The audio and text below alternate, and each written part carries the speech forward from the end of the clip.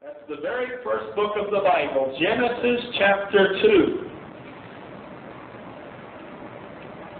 And I want to begin tonight at the 8th verse, Genesis chapter 2, beginning at the 8th verse. So you're going to be right up real close to the very front of your Bible, like within the first 10 or 12 pages probably, or 4 or 5 anyway. Genesis chapter 2, beginning at verse 8. Would you stand with me tonight in honor of the reading of God's Word? And the Word of the Lord reads, "And the Lord God planted a garden eastward in Eden, and there he put the man whom he had formed, and out of the ground made the Lord God to grow every tree that is pleasant to the sight, and good for food, the tree of life also in the midst of the garden, and the tree of knowledge of good and evil. And a river went out of Eden to water the garden, and from thence it was parted, and became into 4 heads. The name of the first is Python, which that is, it which compasseth the whole land of Havilah, where there is gold. And the gold of that land is good. And there is bdellium and the onyx stone. And the name of the second river is Gihon. The same is it that compasseth the whole land of Ethiopia. And the name of the third river is Hiddekel. That is it which goeth toward the east of Assyria. And the fourth river is Euphrates. And the Lord God took the man and put him into the garden of Eden to dress it and to keep it. And the Lord God commanded the man, saying, Of every tree of the garden thou mayest freely eat, but of the tree of the knowledge of good and evil thou shalt not eat of it. For in the day that thou eatest thereof thou shalt surely die." Now I want to jump over real quickly to chapter 3.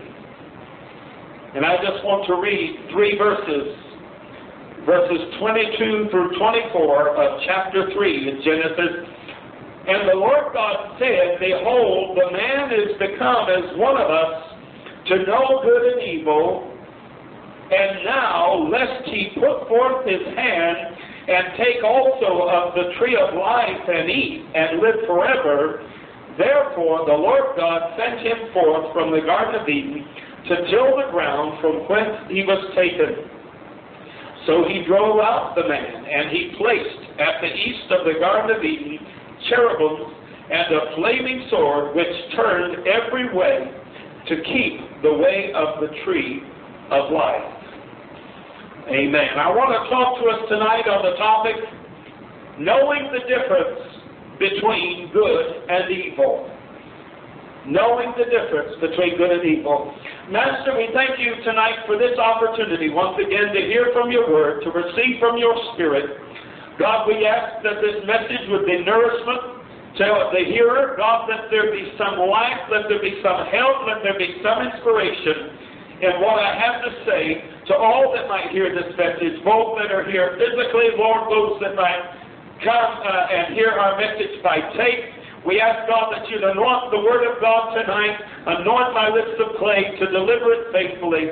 Help me, God, today to be your faithful servant, for we ask it in Jesus' name. Amen. Praise God and amen. You may be seated. You know, there are many within the church world today who seek to elevate themselves by putting down others who are different than themselves, labeling them as evil. These same religious zealots make the claim that they have a clear understanding of the definitions and of the differences between good and evil.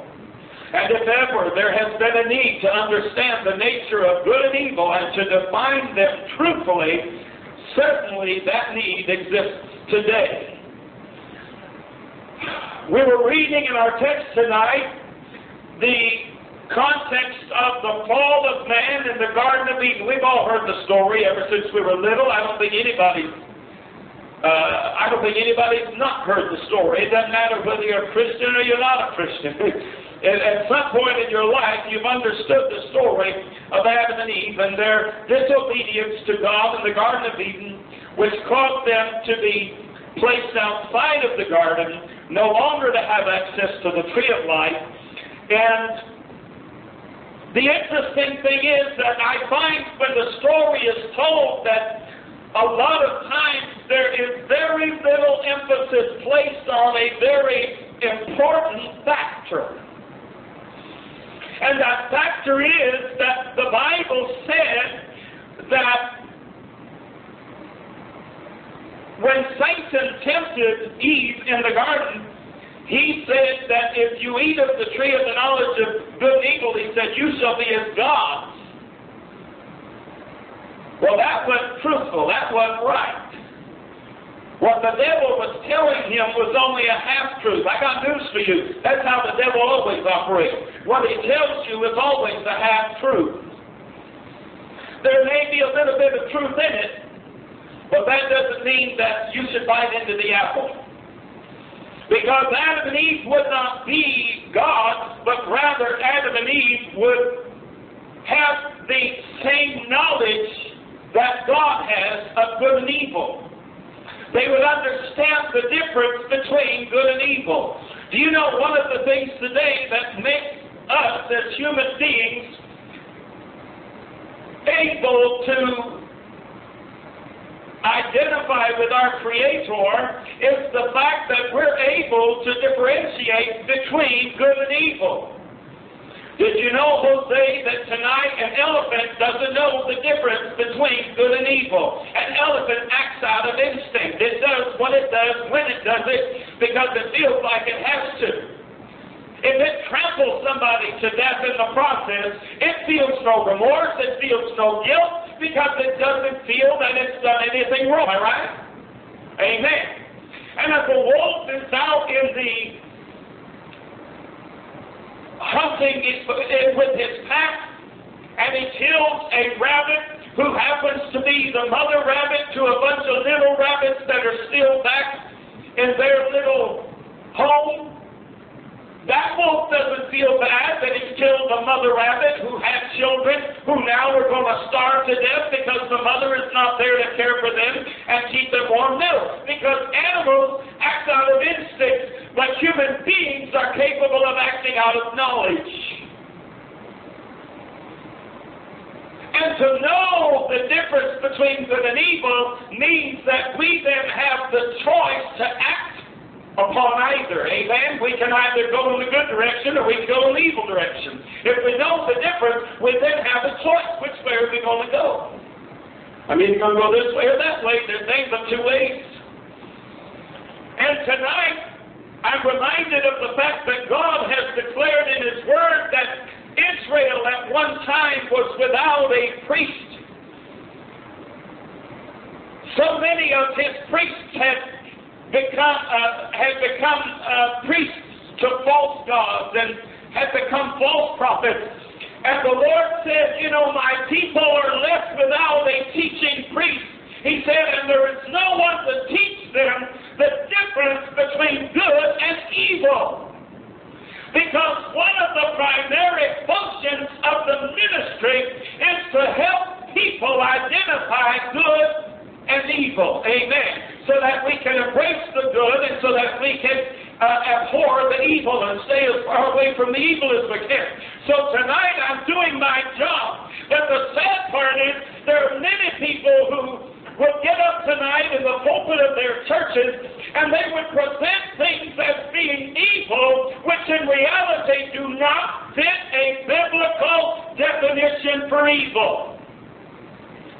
And they would condemn people. They would call them hopeless. They would call them ungodly. They would call them unrighteous, call them unholy, unclean, whatever you want to call them, because of who they are or what they do. And in reality, who they are or what they do does not fall within the biblical context of evil. So what is evil? Well, prior to the fall, mankind did not know how to differentiate between good and evil. Mankind had no knowledge whatsoever that good and evil even existed. Adam and Eve were walking around in something of a spiritual fog. They had no knowledge whatsoever that good and evil were two competing forces that existed within the cosmos and within the universe. The law of God, as given to us in the Ten Commandments, is probably our best example tonight of a moral compass that helps to define both good and evil. If you look at Exodus 20, verses 1 through 17, I'm not going to read all 17 verses, but I'll give you a synopsis of them. In verse 3, we read the first commandment, thou shalt have no other gods before me. In verse 4, we read the second commandment, thou shalt not make unto thee any graven image. In verse 7, we have the third commandment, thou shalt not take the name of the Lord thy God in vain. In verse 8, we have the fourth commandment, remember the Sabbath day to keep it holy. In verse 12, the fifth commandment, honor thy father and thy mother. In verse 13, the sixth commandment, thou shalt not kill. In verse 14, the seventh commandment, thou shalt not commit adultery. In verse 15, the eighth commandment, thou shalt not steal. In verse 16, thou shalt not bear false witness against thy neighbor, which is the ninth commandment. And then finally in verse 17, thou shalt not covet, the 10th commandment. You find in the 10 commandments that the first 4 commandments are dedicated to man's relationship with his Maker. The first 4 commandments were specifically speaking to our relationship with God. And the last 6 of those commandments, interestingly enough, every one of them deals with our relationship to our fellow man, our fellow human being. It begins in verse 12, honor thy father and thy mother, which of course is speaking to our relationship with our parents. But then it says, thou shalt not kill, thou shalt not commit adultery, thou shalt not steal, thou shalt not bear false witness against thy neighbor, thou shalt not covet thy neighbor's wife or his property. All of these commandments are addressing humanity's relationship to humanity and how we interact with other human beings. Romans 7, verses 6 through 8, the Apostle Paul declares, but now we are delivered from the law, that being dead wherein we were held, that we should serve in newness of spirit and not in the oldness of the letter. What shall we say then? Is the law sin? God forbid. Nay, I had not known sin but by the law. For I had not known lust except the law had said, thou shalt not covet.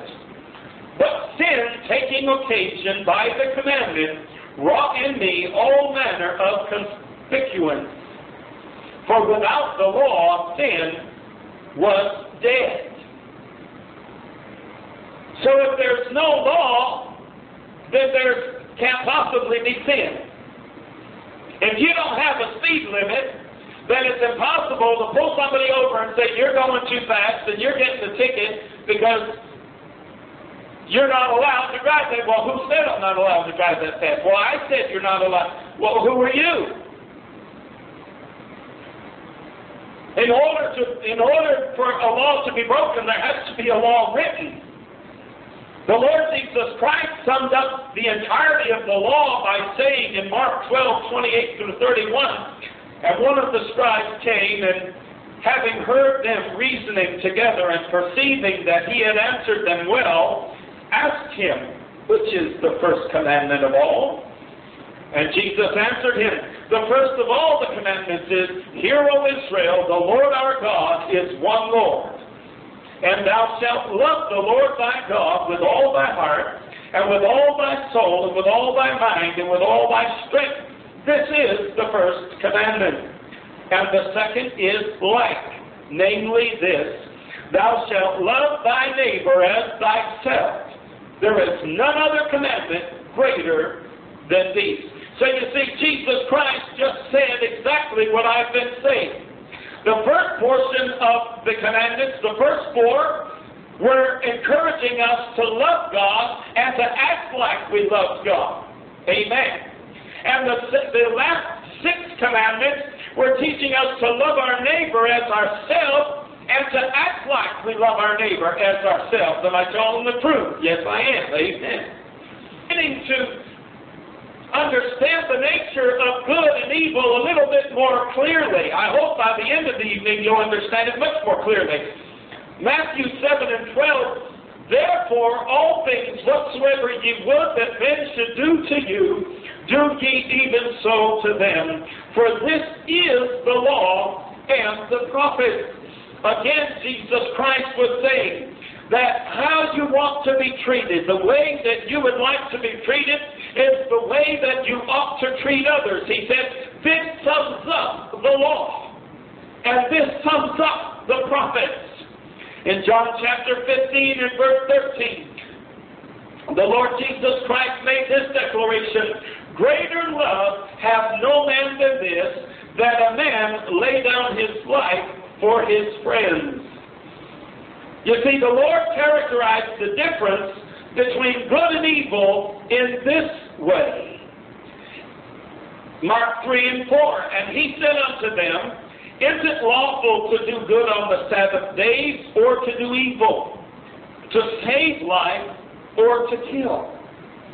But they held their peace. You see, evil tonight has its base in destruction, and good has its foundation in construction. Good does not ever seek to harm, injure, kill, or destroy, whereas evil is obsessed with these objectives. You remember the Ten Commandments? We were told in the Ten Commandments, thou shalt not kill, thou shalt not covet, thou shalt not bear false witness against thy neighbor. All the things that God was telling us in the Ten Commandments that we ought not to do are things that are capable of bringing harm to our neighbor. Amen. Whether it be emotional harm, spiritual harm, financial harm, or physical harm. And God said, I don't want you harming one another. I didn't create you to be running around hurting one another. The nature of evil is to harm and to hurt and to bruise and to destroy. But the nature of good is to try to be a help and to try to encourage and to try to inspire and to try to help up someone that might be pushed down. When we talk so much about evil, we hear so much about evil. We hear preachers on television telling us that those individuals who are involved tonight in the homosexual lifestyle, there's evil. It's just evil. Don't you know? Bless God, that's just evil. It's of the devil. It's wrong. The Bible condemns it. Yeah. Evil has its base in destruction. I do not see two people that care about one another deeply and are devoted to one another and have consecrated themselves to one another and trying to help one another find a better life and have a better life. I'm sorry, but unless you've got a better definition for evil than I have, I don't see where that's evil. Do you? John chapter 10 and verse 10, the Lord Jesus Christ said, the thief cometh not but for to steal and to kill and to destroy. He was speaking of the devil. He was speaking of the enemy. He said, but I have come that they might have life and that they might have it more abundantly. You see, evil has its foundation in destruction. The thief, the enemy of your soul, his only purpose in even entering the room is to steal and to kill and to destroy. And evil, that's where its roots are found tonight, in destruction. But when we see human beings doing something constructive and working together in cooperation and acting out of love and harmony, the Bible says, greater love hath no man than this, than a man lay down his life for his friends. You know, Jesus was not merely saying that a person, in order to have this level of love, that you had to die for your friends. That's not necessarily what he was saying. There are a lot of instances in life where people put their own life aside for the sake of their friends. Amen. Your friends need a place to stay. So you, out of love for your friends, you open your home, you make it available to them, and you put your whole life kind of on a back burner for a while because you've made a space for them to come in and have a place to live. Amen. That's what the Lord was talking about. He said, greater love hath no man than this. Do you know there are a lot of people in this world, they don't care if you're out there homeless, they don't care if you're out there hungry, they don't care how poor and how broke and how destitute you are. They're not about to open their home to you. They're not about to help you. Amen? But you see, good has its foundation in construction. Good says, well, you know what? I want to try to make this situation better. I want to do what I can do to contribute to making this thing better for this person. Amen. And whether I get anything out of it myself or not, it's not important. I'm just worried. I want to help this person to get up. I want to help them get up higher and attain something better than they have. Amen. Evil could care less. Evil will stand and watch and laugh as someone starves to death in the streets. The Bible tells us in 2 Corinthians 6, 9 through 10. We're trying to understand the nature of evil tonight. Know ye not that the unrighteous shall not inherit the kingdom of God? Be not deceived, neither fornicators, nor idolaters, nor adulterers, nor effeminate, nor abusers of themselves with mankind, nor thieves, nor covetous, nor drunkards, nor revilers, nor extortioners shall inherit the kingdom of God. Now, a lot of people tonight would be surprised. Well, I don't believe he read that scripture. I thought in this kind of church that they would just kind of avoid that scripture because they wouldn't want to have to deal with it. Honey, I'm not afraid of the Bible. I know what it says. Unfortunately, tonight, I think I know what it says a little bit better than what most people understand what it says. I remember one time being in a church and that very scripture was being preached on as I was sitting beside Jason, and I've often teased that Jason was one step away from wearing a tutu and carrying a purse. And that preacher began to go off on a tangent about the effeminate. And how the effeminates were not going to get into heaven. Now, preacher, are you so bloody, foolish, and stupid and ignorant as to believe that God would condemn men that happen to have feminine characteristics in the way they carry themselves and in the way they, do things? Do you honestly think that's what that is saying? Are you that foolish and ignorant that you believe that that is evil, that for a man to be effeminate is evil? Well, most churches will tell you, yes, by all means, effeminacy is evil. Well, why would it be? You've got a lot of young men that are raised up around women, and that's all they know. That's the only example they've ever had. What are you going to tell me? They're condemned to hell now because they were raised up with a mother and not with a dad? I know men tonight that are married and have children and have families, and they're as effeminate as anything I've ever seen. Amen? You know, it's pretty ignorant to try to put effeminacy in a modern definition into the category of evil behaviors. That's absurd. It's outrageous. And then if you look a little bit further, if you dig a little bit deeper, in the Greek, you find that the term malakos is used, which the King James has translated effeminate. And in reality, malakos is of uncertain affinity. They're not altogether sure exactly what it means, but they know that it was used to say that someone or something was soft, that it spoke of fine clothing.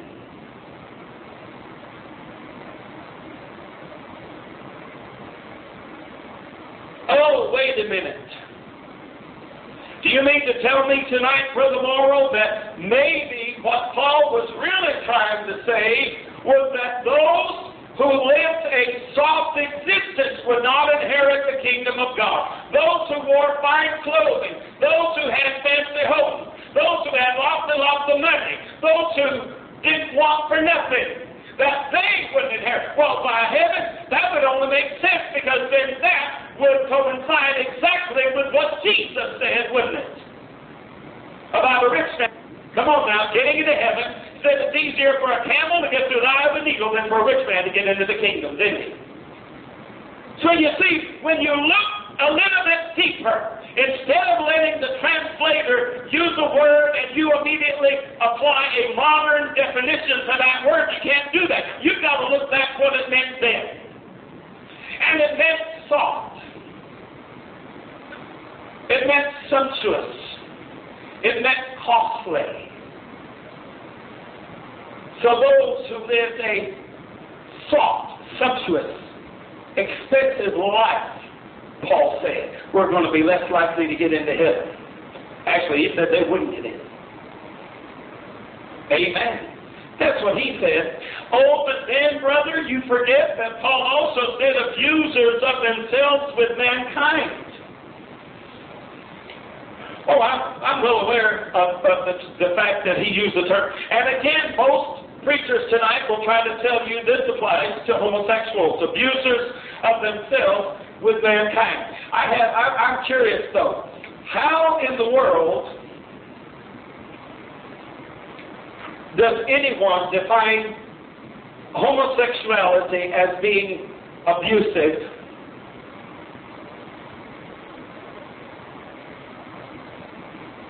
In and of itself, how do you define it as being abusive? And secondly, how do you define it as being abusive? Because if you notice, it doesn't say that they're abusing one another. It says abusers of themselves.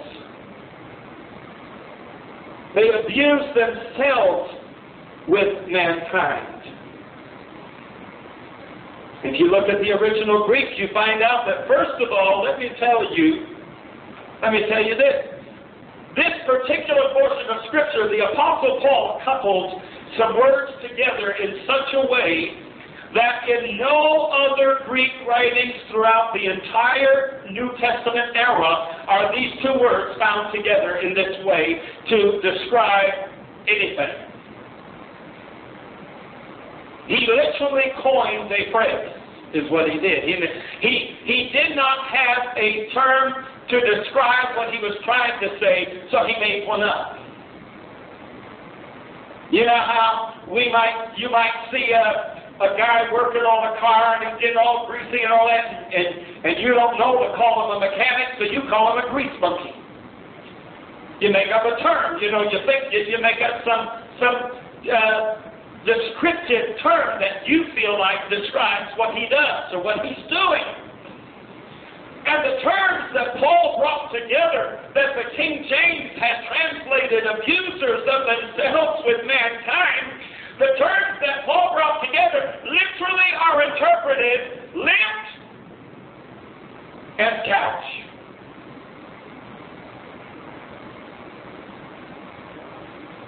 Abusers of themselves with mankind. Now, how do you get that out of lift couch?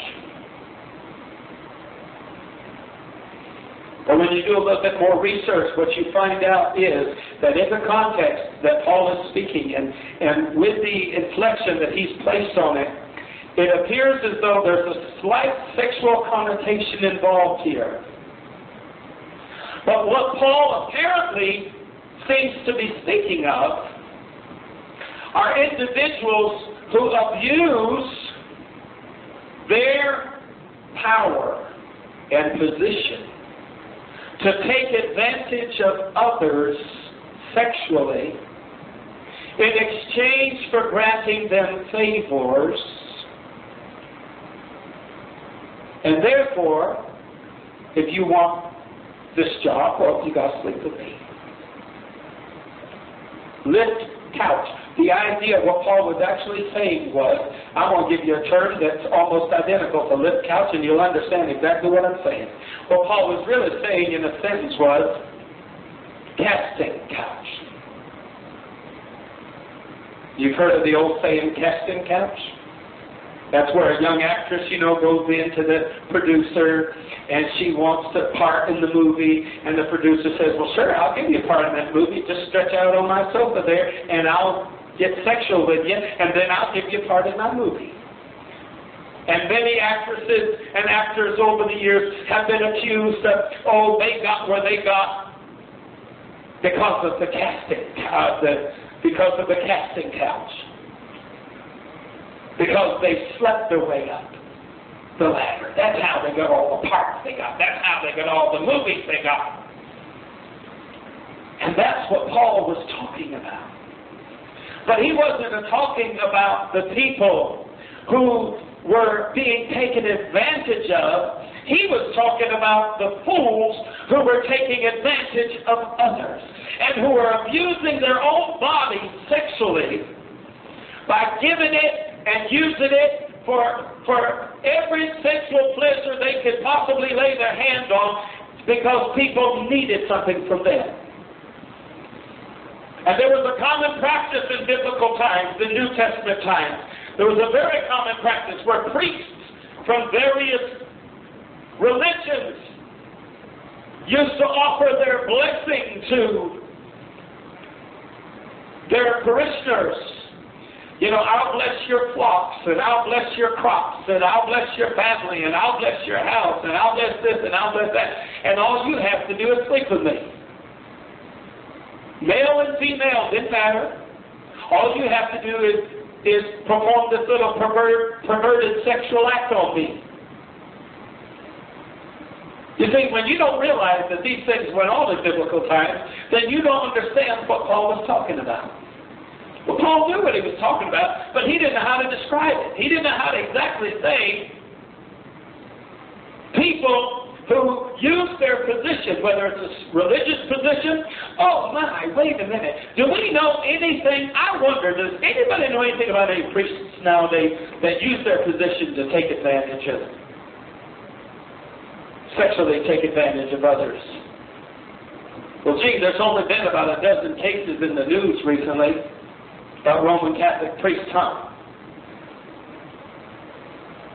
And a lot of these, you hear the young men come out of the situation and they'll tell you, well, the priest told me that if I would do this, that God would bless me.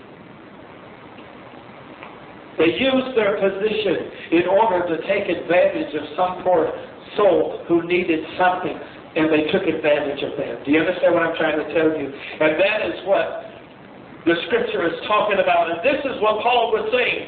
He would say, not that effeminate, meaning men who are somewhat on the effeminate side. That's not what he meant. But he said those who have a soft life, those who have a sumptuous life, a luxurious life, the rich. He said, and those who take advantage of others in their need in order to satisfy themselves sexually and use their own bodies sexually, and in order to get what they want, and in order to, before they'll do anything to help another human being, they've got to get, and y'all have heard me tell you, I was in Atlanta for 6 months, and while I was in Atlanta, I guarantee you, I didn't know anybody there that would help me do anything except they got something in return sexually. It was just exactly what the Scriptures was talking about here in 2 Corinthians 6, 9, and 10. So you see tonight, we see that it's much more likely that this passage speaks of those who take advantage of and abuse others sexually, who are in need of help or assistance from the stronger, wealthier, more connected of the two.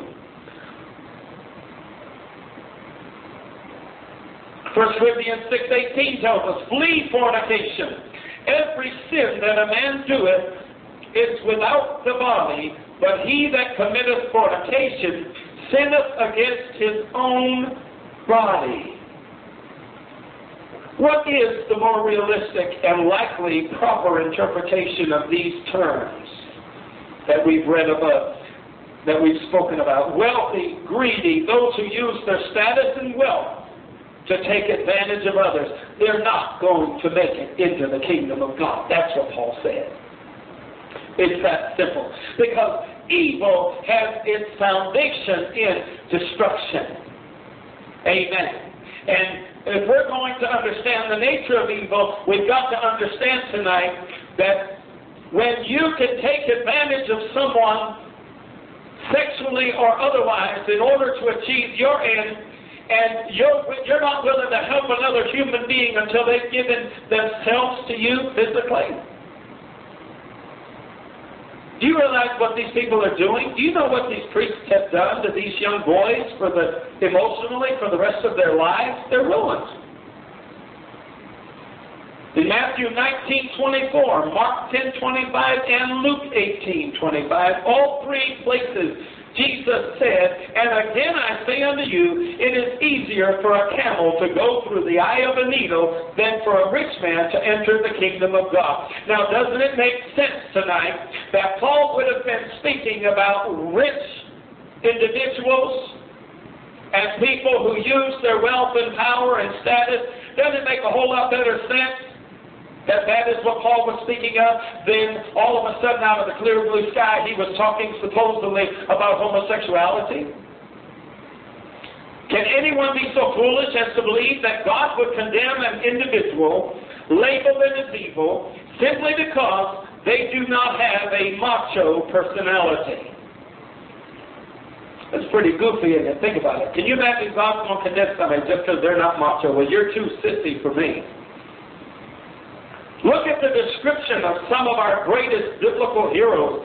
David in 1 Samuel 16:12. And he sent and brought him in. Now he, David that is, was ruddy and withal of a beautiful countenance and goodly to look to.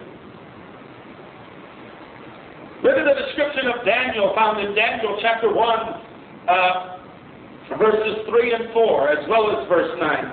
And the king spake unto Ashpenaz, the master of his eunuchs, that he should bring certain of the children of Israel and of the king's seed and of the princes, children in whom was no blemish, but well favored and skillful in all wisdom and cunning in knowledge and understanding science, and such as had ability in them to stand in the king's palace, and whom they might teach the learning and the tongue of the Chaldeans. But now listen to this now. Now God had brought Daniel into favor and tender love with the prince of the eunuchs.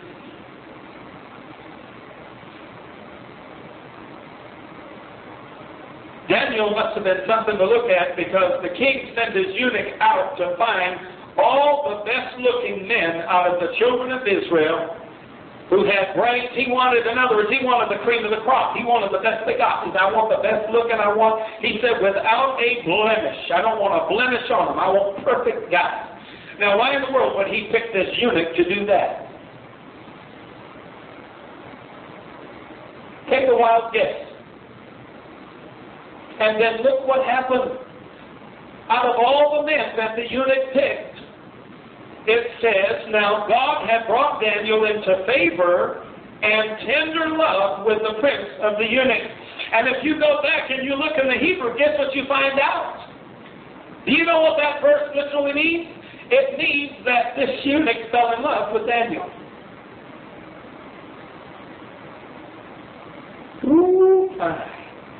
And God used the eunuch's love for Daniel. Because it was the eunuch's love for Daniel that motivated him to go against the wishes of the king and to secretly bring a different diet in to Daniel and his friends. When he knew that if the king knew that these men were asking for a different diet, that the king would have them all killed. How dare you? I bring you into my house. I bring you into my... I bring you into my home, and I'm willing to train you up, and to teach you all the greatest things that are known to our kingdom, and feed you the finest foods, and you have the audacity to tell me that you'll only eat kosher?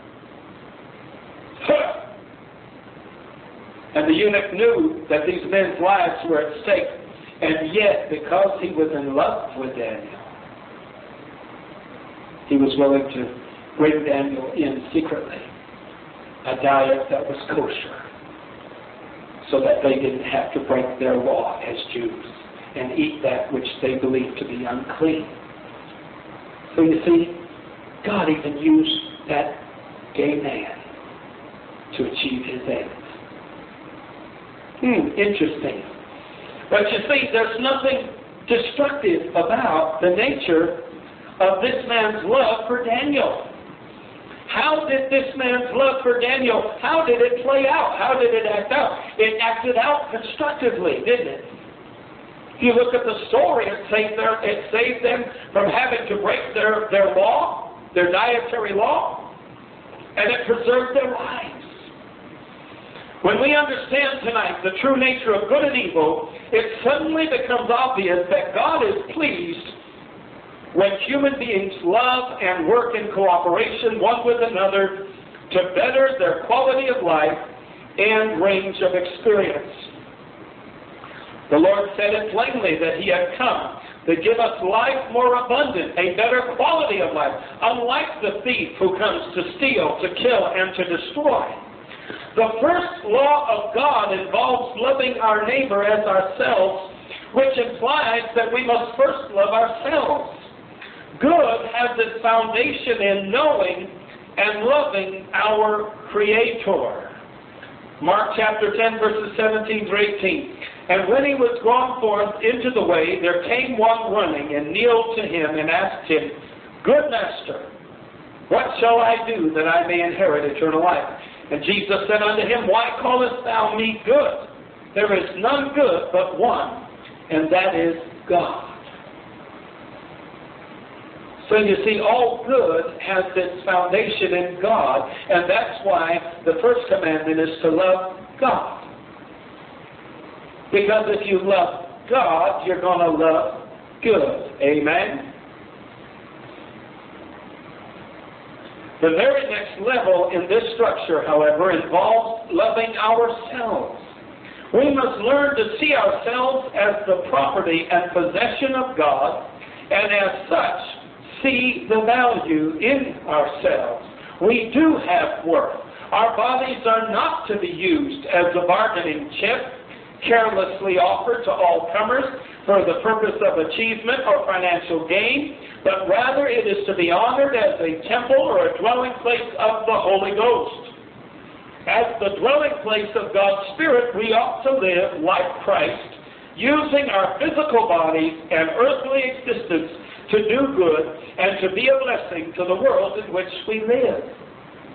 Acts 10 and 38 says, How God anointed Jesus of Nazareth with the Holy Ghost and with power, who went about doing good and healing all that were oppressed of the devil, for God was with him. When you've got God with you in your life, you're going to do good. Amen? You're going to be constructive. You're going to try to help people up. You're going to try to give them a leg up. We are admonished by apostolic epistle, 2 Corinthians 5 and 10, for we must all appear before the judgment seat of Christ, that every one may receive the things done in his body according to that he hath done, whether it be good or bad. Galatians 6, 9 and 10, and let us not be weary in well-doing, for in due season we shall reap if we faint not. As we have opportunity, therefore, let us do good unto all men, especially unto them who are of the household of faith. Hebrews 12 tells us in verse 14, Follow peace with all men, and holiness, without which no man shall see the Lord. Galatians 6 and 7, Be not deceived, God is not mocked, for whatsoever a man soweth, that shall he also reap. Matthew 16:27, for the Son of Man shall come in the glory of his Father with his angels, and then he shall reward every man according to his works. The difference between good and evil tonight, my friend, is not what churches tell you is good and what they tell you is evil. If what they tell you is evil cannot pass the litmus test of Scripture, if what they tell you is evil does not pass a biblical definition of evil, then it's not evil. Evil is destructive.